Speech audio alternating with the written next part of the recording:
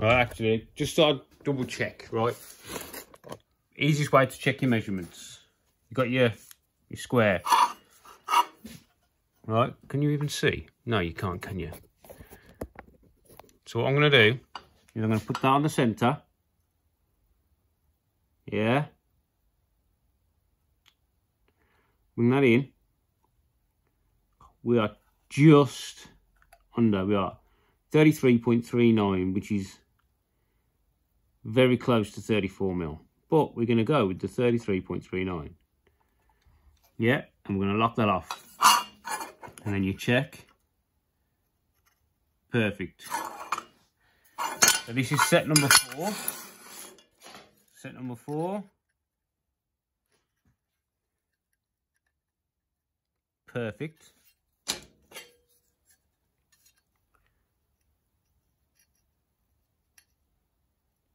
Perfect, look. So I'm just going to check all of them. Theoretically, everything should be the same. All right.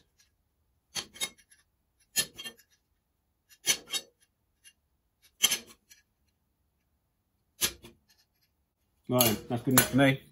Right. Now I'll get back to what I was doing.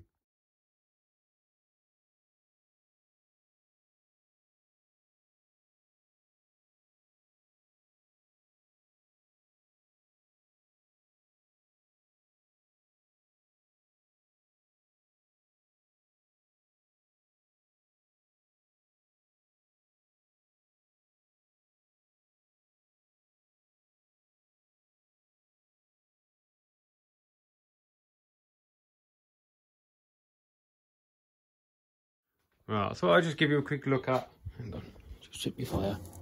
Oh, she's ripping away now, boys. The setup I've got here. So we piloted with the 5.5. This is a 1/2 inch. And then we've got, what I did is I put the 5.5 down back in the hole. Then I put a backstop. And then this one's acting as an end stop. So I'm just slotting them in, and they're all right in the middle. Right? So what I'm doing is I'm doing all the right side first, yeah, of all the sets. And then I'm going to flip the jig, so the hole will be at this end, and the stop will be at that end. Yeah?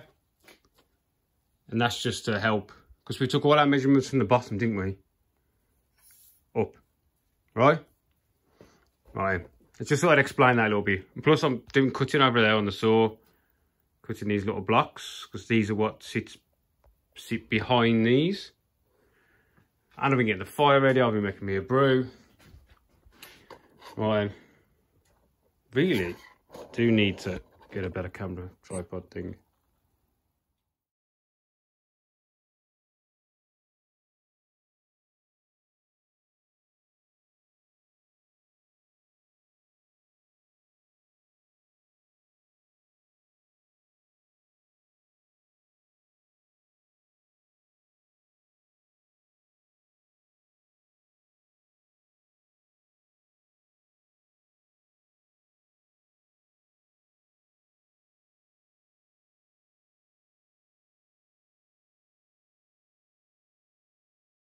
Right then, people.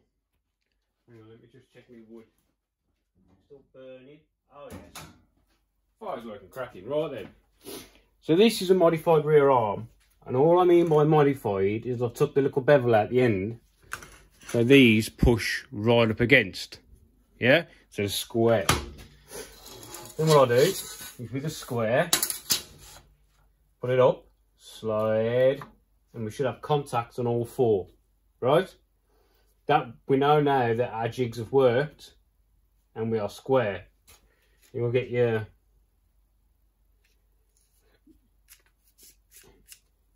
vernier off the table to the top. 25/10. On this side we've got 24/10. 499. So we're pretty close. Right, if there's any slight difference here, just touch it up with the grinder, because we need these four to be right, because this is your datum point. This is what's going to sit on the table when we come to fit them to the car, yeah? So that's that. And then what I'll do is I'll keep arms in stock. A bit dusty now. I'll just check it. Put it on every one and check it. And as long as we've got clearance there, we're good. Because this one's only ever going to move up and down, and this one's only ever going to come out, because you're never going to toe in on the rear. You're always going to toe out, either be square or toe out, right? So as long as we know we've got clearances there and there. Tolerances are tight, don't get me wrong, they're tight. Because I want this point as close to the chassis as possible, right? So, well, we have clearances. It's tight, but we've got clearances. Right, now let's move on to the next section, shall we?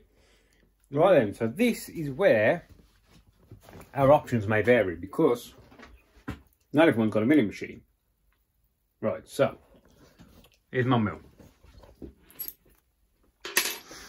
I've got the job set up in the mill, and I'm using the end of my 6-inch as a stop. Because this has got a radius on it, I'm using parallel underneath there, which is just giving me the height away from the radius. Otherwise the radius would be in my jaw. That is set there, and I've got it on 0, well, 0.2, 0.02. What I'm going to do is I'll put a 1-inch slot in these, so I will go 20mm up, 5mm down. I don't know why anybody would want to run positive camber, but the option's there. Ideally, you could just run 1 inch up, because you're never going to run positive camber for any reason. Most people just run dead centre. So that's what we're going to do anyway. Right, so I'm going to do them all. So what I'll do first is I'll show you one. We're going to fire up the mill. Get it warm.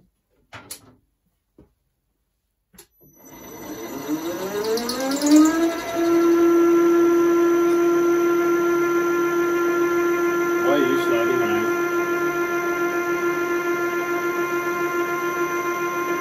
Make some chips, shall we? We're going to go down.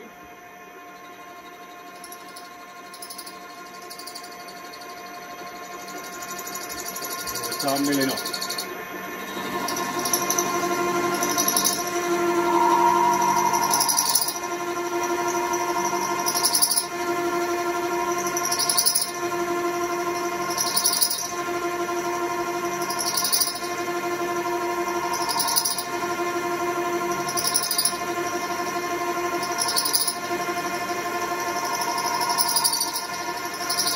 That way.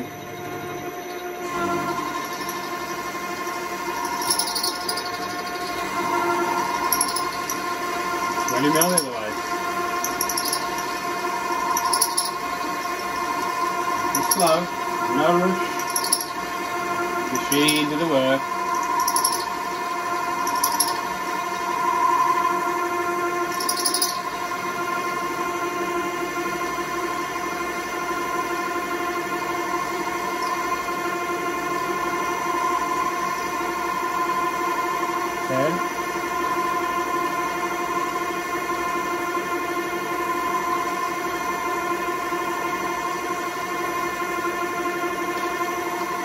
Okay.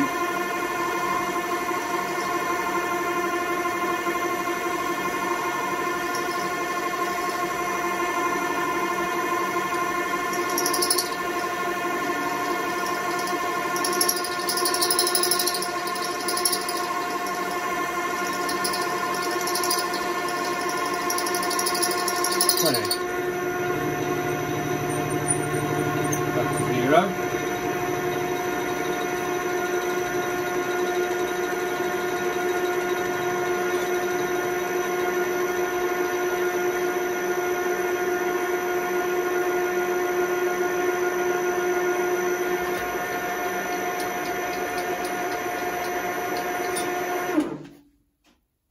Simple. Pimple. Yeah, so now, there is our adjuster. Eek.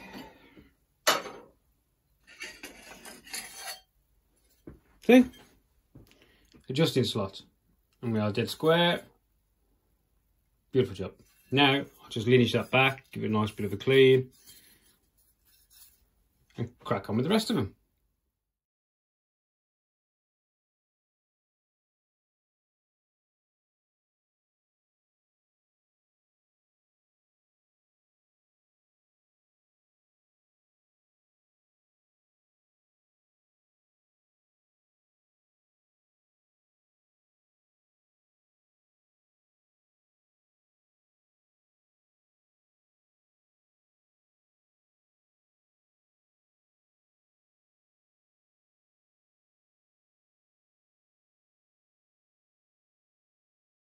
Right, so now we've done all the little ones.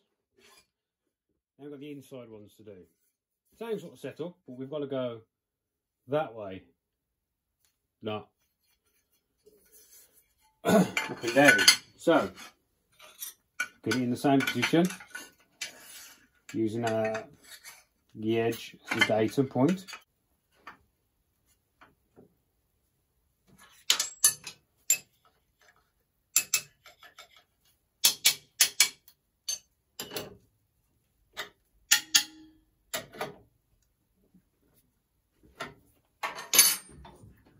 Back to 0.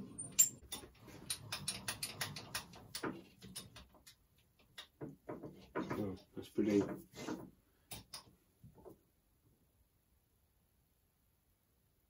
Zero. Straight in, look. No messing. But we need to get that way now, not left and right. So what we're going to do, we're going to lock off the left and right. And then we might need to do slight adjustments on the left and right. And we're going to open up the in and out movement, because I had that locked off. So now, going to need the in and out. So we'll set our 0 as right in the middle. And we're going to do a couple of mil back. So I might just do a 12 mil slot. Because you're never going to need more than that. 12 mil it is.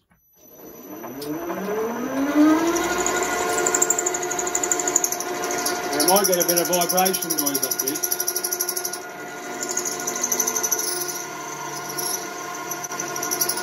2 mil this way.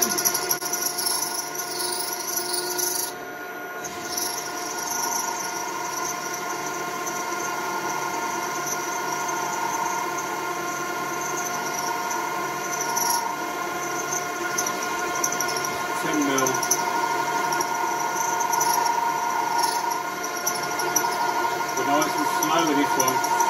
All the material hanging out the back.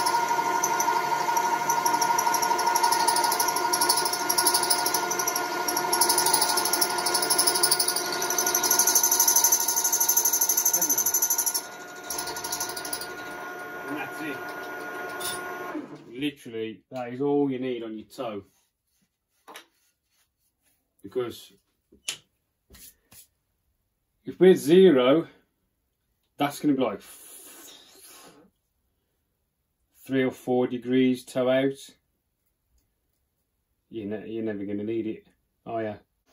So 60 minutes in a degree, and I run 20 minutes toe out on the back of my car. So I'm less than a degree towed out. So we only need that. If anybody needs more, then all they've got to do is file it out. But I don't think anyone's ever going to need more than that.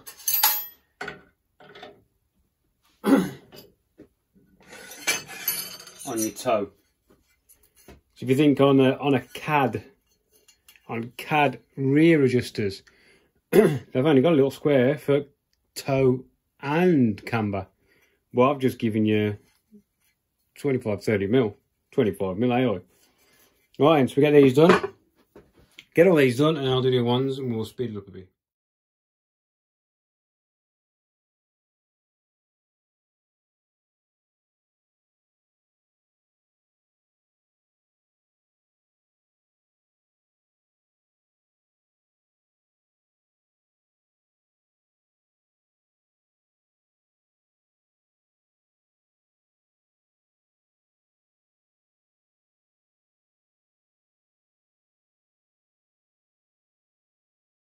Right then.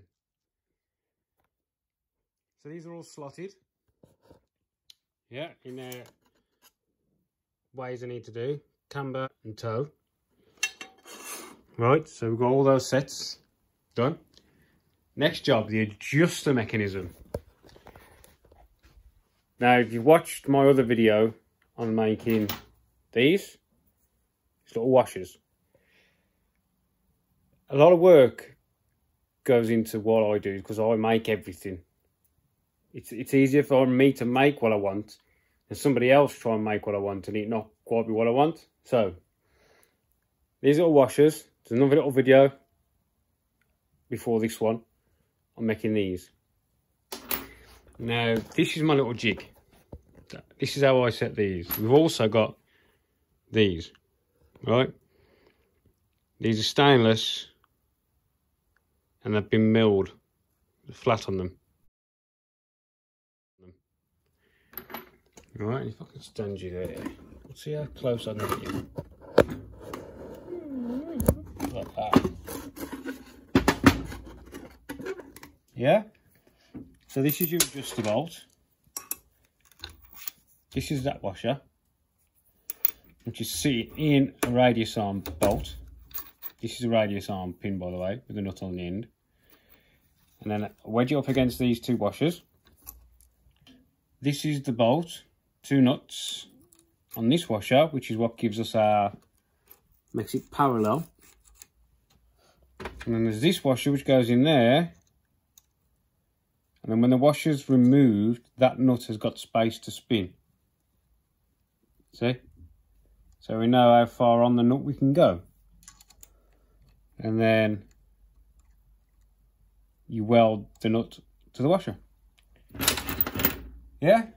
And there's loads of them. And once we've done that, we've got to make these.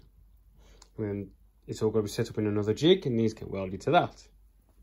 It's very long-winded, but right then. So I'm going to crack on with these.